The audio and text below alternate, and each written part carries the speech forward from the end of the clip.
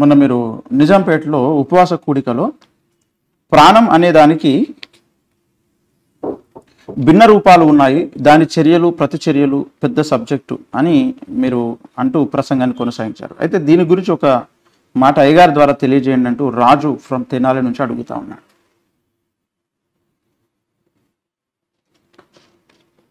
ఇప్పుడు ప్రాణం అక్కడ ఏం కాంటెక్స్ట్లో చెప్పాను, కానీ ఇప్పుడు నా మైండ్లో రెడీగా ఉన్న ఇన్ఫర్మేషన్ చెప్పాలంటే, ఓకే, ఇదివరకు నేను చాలా ప్రసంగాలు చేశాను, వారి పాత లింకులు చూసుకున్నా పర్లేదు, ఇప్పుడు నేను చెప్తాను కూడా. ఏంటంటే ఇప్పుడు శరీరము అనేది వేరు, ఆత్మ ప్రాణం అనేది వేరు. ఆత్మ ప్రాణము కలిసి ఒక కేటగిరీ, భౌతికేతరము, అధిభౌతికము. అధిభౌతికం అంటే అధి అంటే పైన, అధికారి అన్నట్టు. అధిభౌతికం అంటే భౌతిక పదార్థానికంటే ఉన్నత, అధిగమించిన ఉన్నత స్థాయిలో ఉన్నటువంటి ఎగ్జిస్టెన్స్. ఆత్మ ప్రాణం అనేది ఈ శరీరం కంటే కూడా బలమైనవి, ఇంకా అతీతమైన ప్రాపర్టీస్ కలిగినవి. కనుక మానవుని లోపల రెండు ప్రసంగం అంటాడు. మన్నైనది వెనుకటి వలనే మట్టికి చేరును, ఆత్మ దాన్ని దయచేసిన దేవుని వద్దకు మరలా చేరును అన్నాడు. దయచేసి ప్రసంగి గ్రంథం 12వ అధ్యాయం 7వ వచనం. ప్రసంగి 12:7. మన్నైనది వెనుకటి వలనే మరలా భూమికి చేరును, ఆత్మ దాన్ని దయచేసిన దేవుని వద్దకు మరలా పోవును. అంటే ఇక్కడ basically fundamentally two portions in the human being. మన్నైనది మన్ను కానిది. మట్టితో దేవుడు ఆదాము శరీరాన్ని చేశాడు. నాసికా రంధ్రాల్లో జీవవాయువును వదిలినప్పుడు నరుడు జీవాత్మ ఆయన. మన్నైనది మన్ను కానిది. ఇది basic bifurcation and division classification. అయితే ఆ మన్ను కాని దానిలో రెండు భాగాలు ఉన్నాయి అనేది మనకు మొదటి తెస్సలోనిక పత్రిక 5వ అధ్యాయం 23లో చెప్పబడింది. సమాధానకర్తయగు దేవుడే మిమ్మును సంపూర్ణముగా పరిశుద్ధపరచునుగాక, మీ ఆత్మయు జీవమును శరీరమును మన ప్రభువైన యేసుక్రీస్తు రాకడయందు నిందారహితంగా సంపూర్ణముగా ఉండునట్లు కాపాడబడునుగాక అన్నాడు. మిమ్మల్ని సంపూర్ణంగా పరిశుద్ధపరచడం అంటే ఆత్మను, జీవమును, శరీరము, ఈ మూడింటిని పరిశుద్ధపరచడమే సంపూర్ణంగా పరిశుద్ధపరచడం. అంటే total entity of a human being includes 3 essential different parts. Essentially 3 different parts: body, soul and spirit. ఇది బైబిల్ చెప్తున్న విషయం. ఈ సోల్ అండ్ స్పిరిట్ గురించి హెబ్రీ పత్రిక మరి 4వ అధ్యాయం 12వ వచనంలో మీరు చూస్తే, ఎందుకనగా దేవుని వాక్యము సజీవమై బలము గలదై రెండంచులు గల ఎటువంటి ఖడ్గము కంటెను బలము గలదై వాడిగా ఉండి ప్రాణాత్మలను కీళ్లను మూలుగాను విభజించినంత మట్టుకు దూరుచు హృదయం యొక్క తలంపులను ఆలోచనలను శోధించుచున్నది. ఇప్పుడు కీళ్లను మూలుగాను విభజించుట అంటే కీలు అనేది ఏంటి? ఎముక, రెండు ఎముకలు కలుసుకునే జాయినింగ్ ప్లేస్ కీలు. మూలుగా ఏంటి? ఆ బోన్ లోపల ఉన్న ఒక దగ్గర బోలుగా ఉండే స్థానంలో ఉన్నటువంటి పేరుకుపోయిన చమురు పదార్థం. ఇప్పుడు కీళ్లను మూలుగను అంటే ఇప్పుడు బోన్స్ మ్యారో అనేది పెనవేసుకుపోయి ఉంటాయి, కానీ దాన్ని విడదీస్తే మళ్ళీ వచ్చేస్తాయి. అట్లానే ప్రాణాత్మలను కూడా విభజించున్నంత మట్టుకు దేవుని వాక్యం అనే ఖడ్గము, దేవుని వాక్య ఖడ్గము దూరగలదు అని అంటారు. You can divide the bone and marrow and you can divide the soul and the spirit అనేది. ఇప్పుడు dividing the soul and spirit, ఆత్మను ప్రాణమును విభజించుట, విడదీయుట ఎందుకు అవసరమైందంటే అవి రెండు కలిసిపోయినాయి. ఓకే, రెండు మిశ్రమం అయిపోయింది. ఒరిజినల్గా రెండు వేరే వేరే.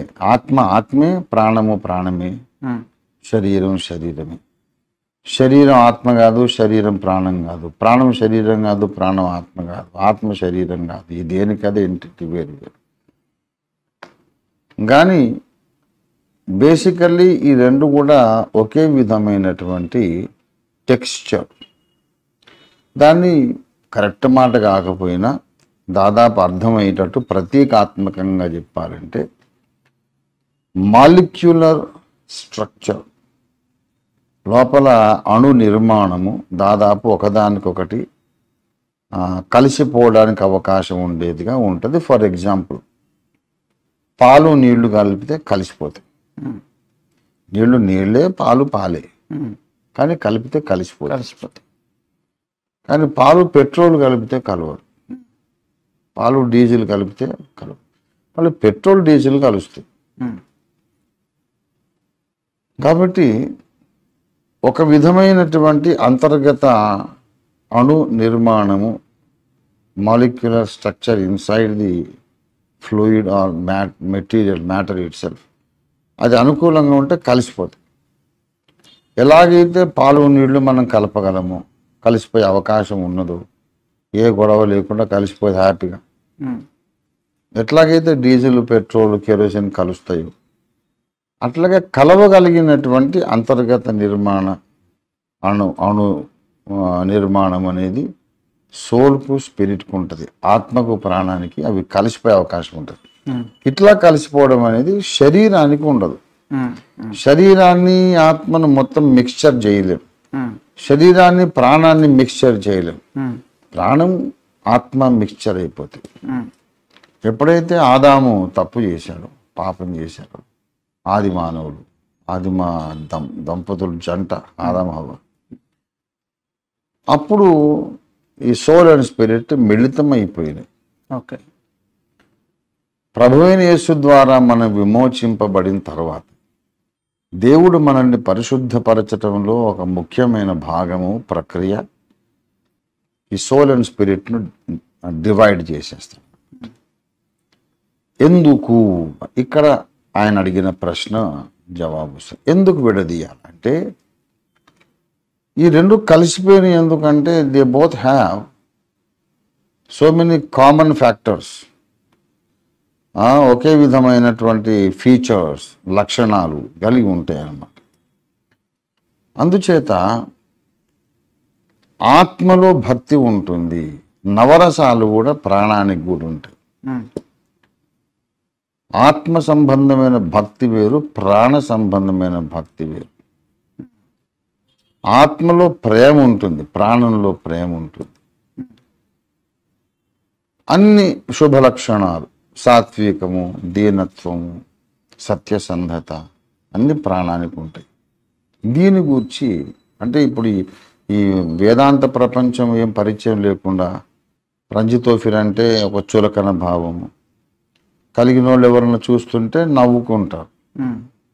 ఎందుకంటే వాళ్ళకి తెలియదు, అది వాడి ఇగ్నోరెన్స్.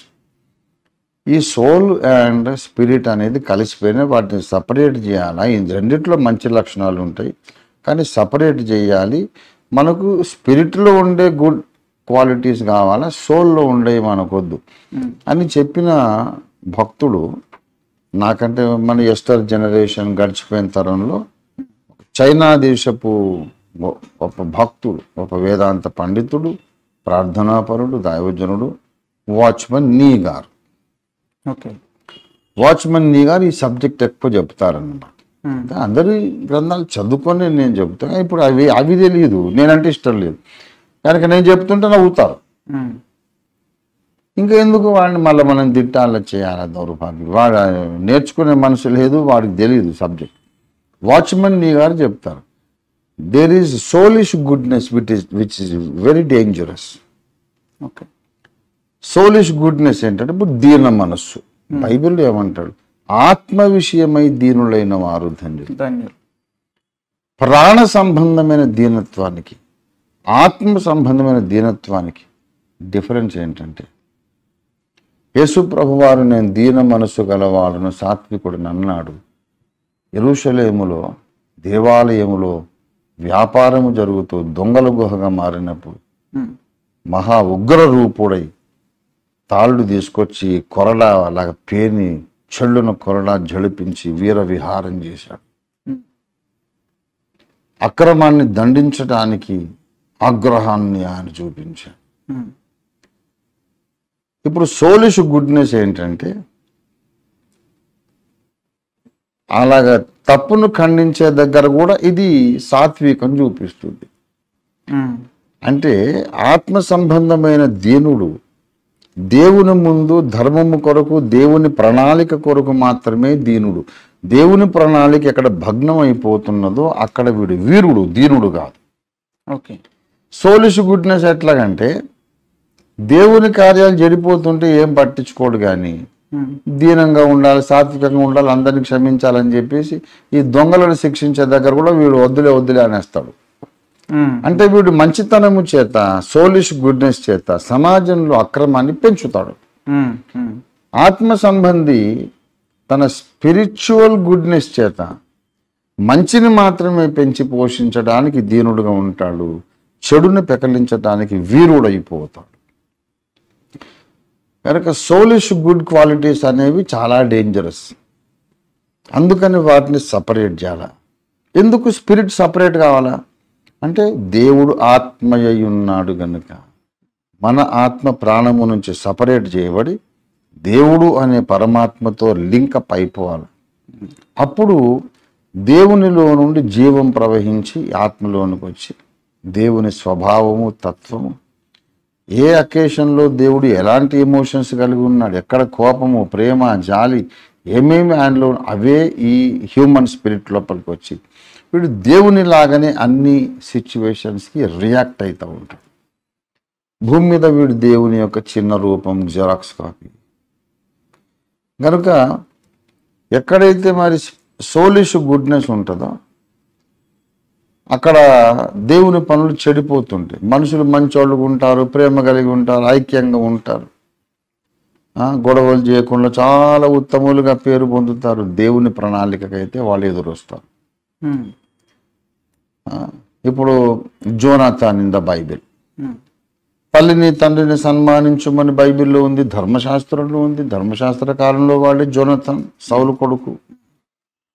మరి తన తండ్రి తప్పు చేస్తుంటే తిరగబడ్డాడు.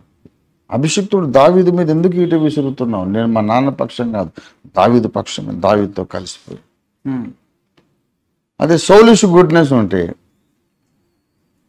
నాన్నగారిని వద్దంటాను నేనెవరిని, నాన్నగారిని ఖండించడానికి నేను వాడిని, తండ్రికి లోపడమన్నాడు దేవుడు అని చెప్పి వాడు తండ్రి సైతాన వశంలో ఉంటే కూడా వీడు తండ్రి పక్షంగా ఉంటాడు. మళ్ళీ కోటింగ్ ద స్క్రిప్చర్,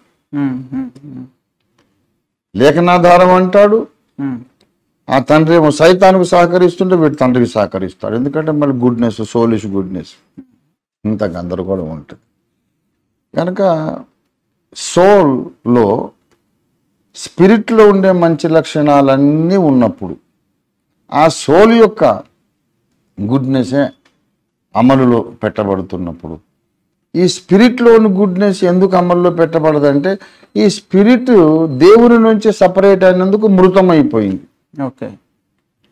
మీరు మీ అపరాధముల చేత, పాపముల చేత చచ్చిపోయిన వారని ఎఫెసీ 2లో చెప్తాడు కదా.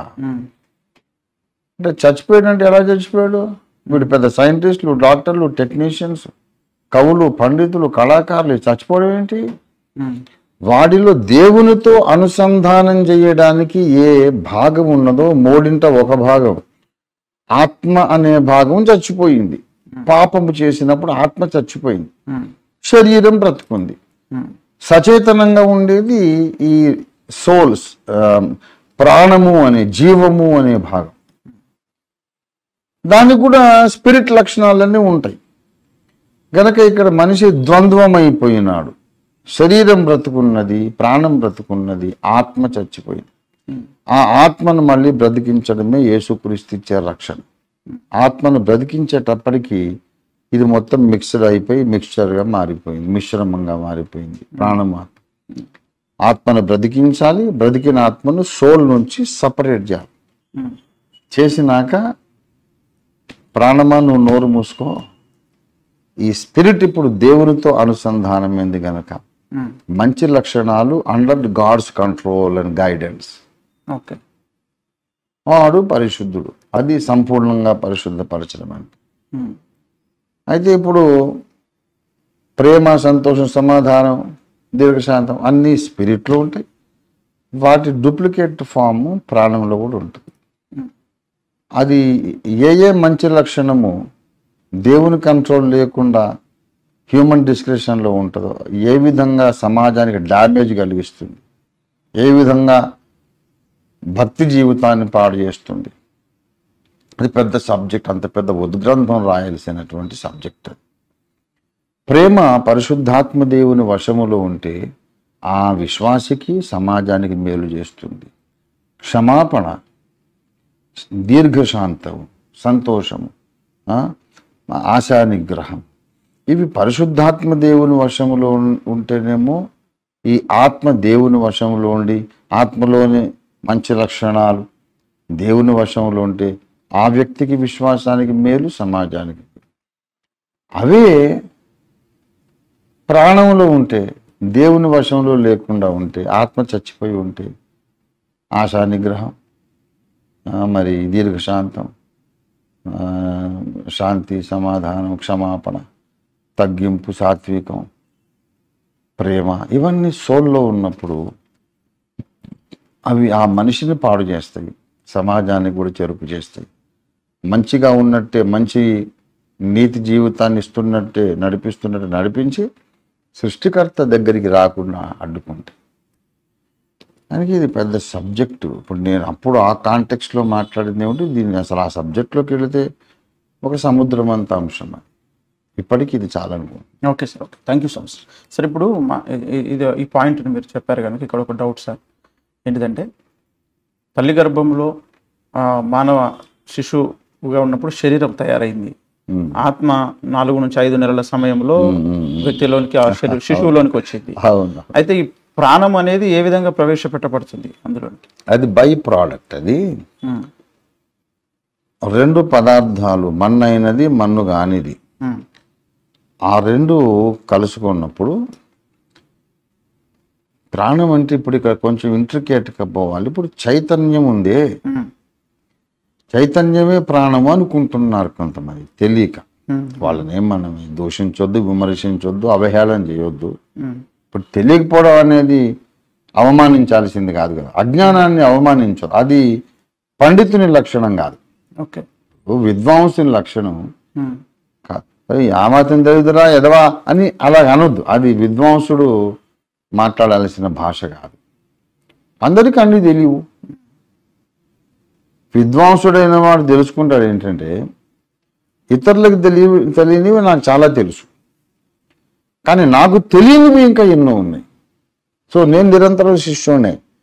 నాకెన్నో తెలియనప్పుడు నాకు తెలిసింది వాడికి తెలియలేదని ఎందుకు హేళన చేయాలా, అవహేళన చేయాలి? ఒక పండితుడైనవాడు ఏంట్రా అది మాత్రం అది కూడా తెలియదు ఎదవాలి అలాగనడు. కాబట్టి ఇప్పుడు చైతన్యం ఉందే, ఈ చైతన్యమునే ప్రాణం అనుకుంటున్నారు కొంతమంది. ప్రాణం ఉన్నప్పుడు చైతన్యం వస్తుంది. అయితే ప్రాణము అనేది ప్రవేశించక ముందు కూడా సజీవ పదార్థములో చైతన్యం పుట్టడం అనేది కూడా ఉంది. ఇప్పుడు తల్లి గర్భంలో ఈ పిండము ఏర్పడుతుంది, అండము వీర్యముతో ఫలదీకరణం చెంది పిండం అవుతుంది కదా, అప్పుడే చైతన్యం ఉంటుంది. 2వ నెల, 3వ నెల, 4వ నెలలో కూడా లోపల బిడ్డ కదలడం, కదలికలు తల్లి అనుభవిస్తుంది. చైతన్యం ఉన్నది, కానీ ఆత్మను పోలినటువంటి ఒక డూప్లికేట్, ఒక కాపీ లాంటిది ప్రాణము అనే ఎంటిటీ. ఈ చైతన్యం కాదు, ప్రాణం అనే entity which has all the qualities and features and ingredients of a spirit. అది లోపలికి రావడం ఎప్పుడంటే భూగర్భములో దేవుడు ఆత్మను తయారు చేస్తాడు. ఇప్పుడు తెలియనోడు ఏదన్నా చెప్తే వాడు నవ్వుతాడు. ఇప్పుడు వాడు విషయం తెలియదు, మరి నేను చెప్పినప్పుడేమో వాడికి తెలియదు కనుక ఓఫిర్ గారు అన్ని కొత్తగా చెప్తున్నాడు, వింతగా చెప్తున్నాడు, నాన్ సెన్స్ అని అనుకుంటారు. కానీ వాడు ఏమైనా అనుకోనివ్వండి, మన భారతీయ గ్రంథాలు, తర్వాత బైబిల్ గ్రంథం కలిసి చెప్పింది ఏంటంటే భూమి అనేది ఒక తల్లి. భూమిని భూమాత అన్నారు. భూమాత అన్నారు. బైబిల్లో యోబు గ్రంథంలో యోబు కూడా నేను నా తల్లి గర్భంలో నుంచి వచ్చాను, చచ్చిపోయినప్పుడు మళ్ళీ అదే తల్లి గర్భంలోకి వెళ్తాను అంటాడు. అది శారీరకంగా కన్న అమ్మ కడుపులోకి ఎవడు వెళ్ళడుగా. చనిపోయినప్పుడు మనం ఏ ప్లేస్కి వెళుతున్నామో దాన్ని యోబు తల్లి గర్భం అని పిలుస్తున్నాడు. 139వ కీర్తనలో డైరెక్ట్గా దావీదు చెప్పేశాడు, భూమి అగాధ స్థలములలో నీవు నన్ను విచిత్రముగా నిర్మించితివి. అమ్మ కడుపులో తయారయ్యావని జీవశాస్త్రం, జంతుశాస్త్రం అన్ని చెప్తున్నాయి. Biological process of male and female intercourse and then the egg fertilised, అండము ఫలదీకరణం చెంది పిండం, ఇదంతా బయోలాజికల్ ప్రాసెస్. అమ్మ కడుపు లోపల నేను తయారవుతున్నాను అనుకుంటే భూగర్భములో నీవు నన్ను విచిత్రముగా నిర్మించితివి అంటాడు దావీదు ప్రవక్త. కనుక భూగర్భంలో నేను తయారయ్యాను అంటాడు దావీదు. నేను చనిపోయి నేను భూగర్భంలోకి వెళ్తున్నా, అదేమో అమ్మ కడుపు అంటాడు యోబు. బైబిల్లో ఉన్న విషయాలు. కనుక అక్కడ స్పిరిట్ తయారవుతుంది. సమస్త మానవాత్మలకు తండ్రివైన దేవా అని మోషే ప్రార్థన చేస్తాడు. ఆత్మలకు తండ్రి అయినవాడు.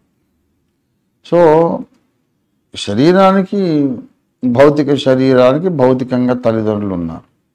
ఆత్మకు పాతాళంలో ఉన్నటువంటి దేవుని యొక్క ఒక కర్మాగారం ఉంది. ఆత్మలను తయారు చేస్తాడు. అక్కడి నుంచి ఆత్మ తీసుకొచ్చి ఇక్కడ ప్రవేశపెడతాడు.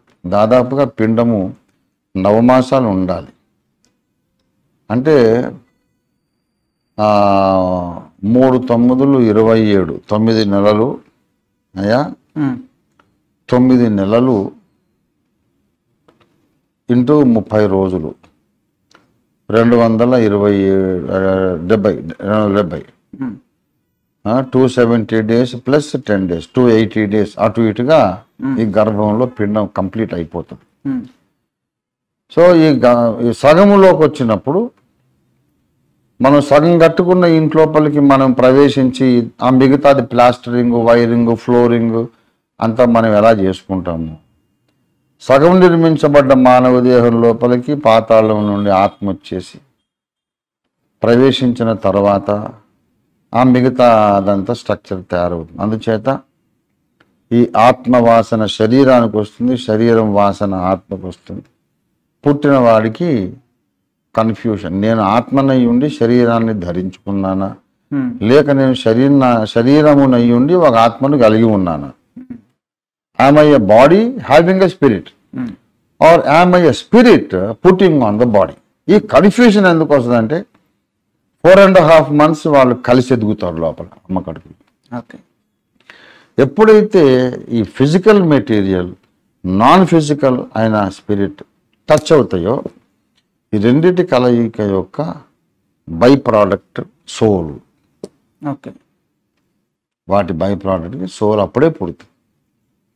అప్పుడు ఈ ప్రాణం, ఆత్మ ఉంటాయి. తర్వాత బాడీ, ఈ 3 భాగాలు కలిగిన త్రిత్వముగా మనిషి పుడతాడు. సృష్టికర్త ఎలాగున తండ్రి, కుమార, పరిశుద్ధాత్మ అనే త్రిత్వమై ఏక వ్యక్తిగా ఉన్నాడు.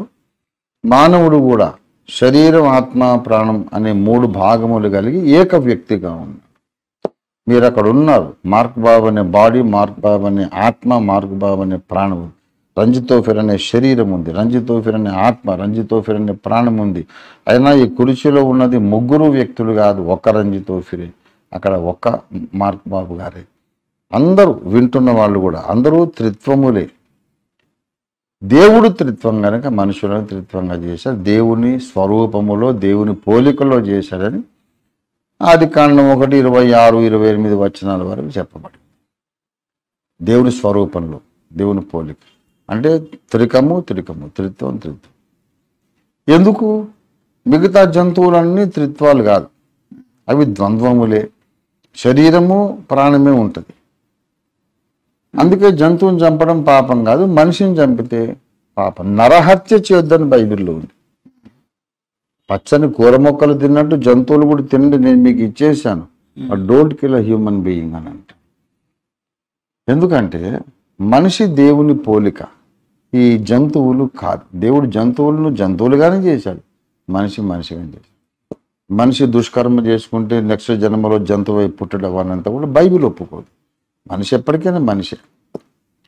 వాడు మనిషి ఒకసారి పుడతాడు, వాడి జన్మ లోపల ఆ జీవిత కాలంలో రక్షకుడిని తెలుసుకొని జన్మ కర్మ పాపాలు కడుక్కుంటే మోక్షంలో ఉంటాడు, లేకపోతే నరకాగ్నికి వెళ్తాడు. ఒకే పుట్టుక ఒకే మరణం, పునరపి జననం పునరపి మరణం బైబిల్ ఒప్పుకోదు. క్రైస్తవుడు నమ్మడు, నేను నమ్మను, because I believe the Bible. So ఇప్పుడు ఇక్కడ ఒక విషయం ఏంటంటే సార్, ఈ ఆత్మ ప్రాణం అనేది సపరేట్గా సార్ ఉన్నాయి అనే సంగతిని గ్రహించలేక అందరూ ఏమనుకుంటున్నారంటే జీవరాశులన్నిట్లో ఉన్నటువంటి ప్రాణము చైతన్యం ఒకటే, నేనున్నానన్న స్పృహ ఎక్కడుంటే అంతా ఆత్మే ఒకటే కదా అనుకుంటున్నాం. తెలియక అజ్ఞానం. మృగము యొక్క ప్రాణము మట్టికి దిగిపోవునో లేదు, నరుని ఆత్మ పరమునకి ఎక్కిపోవునో లేదు అంటాడు ప్రసంగి. సో మృగాలు జంతువులు ఏవి కూడా దైవ పోలిక కాదు, వాడికి శాశ్వతమైన ఉనికి లేదు. మనిషిని మాత్రమే త్రికంగా ఎందుకు చేశాడంటే ఎప్పటికైనా నన్ను సృష్టించిన వాడెవరు, ఎలాంటి వాడు, ఆయన స్వరూపము స్వభావము ఎలాంటివి, ఆయన్ని నేను తెలుసుకోవాలి, అంత సహవాసం చేయాలని ఎప్పటికైనా మనిషి అనుకుంటాడు, కానీ జంతువులు పక్షులు అనుకోవు. ఎప్పటికైనా దేవుడు ఎలాంటి వాడని మనిషి ప్రశ్నించినప్పుడు త్రికము అనేది వీడికి అంతు చిక్కని మర్మంగా మిగిలిపోతుంది. ముగ్గురుగా ఒకడికి ఎలా ఉంటాడండి, హౌ ఈజ్ దిస్ పాసిబుల్ అని వీడు మనిషి అనుకుంటాడు. కనుక ఎలా పాసిబుల్ అంటే నువ్వెలా ఉన్నావో అలా పాసిబుల్ రా బాబు, నీవే త్రిత్వం అయి ఉండి దేవుడి త్రిత్వం ఎలా నువ్వు ప్రశ్నించకూడదుగా. You are your self eternity. మనల్ని త్రిత్వంగా చేయడం ద్వారా దేవుణ్ణి అర్థం చేసుకోవడానికి దేవుడు ఒక వెసులుబాటు సౌకర్యం కలిగించాడు. For that reason we are Trinity. అది విషయం. Okay okay sir, thank you sir. ఇప్పుడు ఇక్కడ మరి జంతువుల విషయం ఎలా ఆలోచించాలి అంటే వెంటనే ఆ క్వశ్చన్ వస్తుంది కదా, జంతువులే, వాటిలో ప్రాణం ఎప్పుడు పుట్టింది అనుకోవచ్చు. అది పిండము ఫలదీకరణం చెందినప్పుడే వాటి సృష్టి వేరు, వారి ప్రకృతి వేరు, వాటికి అనుబంధాలు అవన్నీ ఉండవు కదా. అవి ఇప్పుడు చాలా జంతువులు, క్రూర జంతువులు వాటి పిల్లలు అవి తినేస్తాయి. అవును, మనిషి అట్లా చేయగల మరి. లేదు, ఇప్పుడు తల్లి మీదకి ఒక మగ కుక్క ఎదిగింది అనుకోండి, తల్లి మీదకే మళ్ళీ వెళ్ళటానికి ట్రై చేస్తుంది. కనుక వాటికి అనుబంధాలు, వావి వరసలు, నీతి సూత్రాలు ఏవి ఉండవు. అవి ప్రకృతిలో ప్రాణులంతే, వాటికి శాశ్వతమైన ఉనికి లేదు. జంతువు చనిపోతే దాని తర్వాత ఎగ్జిస్టెన్స్ ఉండదు, మనిషి చనిపోతే ఎగ్జిస్టెన్స్ ఉంటుంది, because he has a spirit.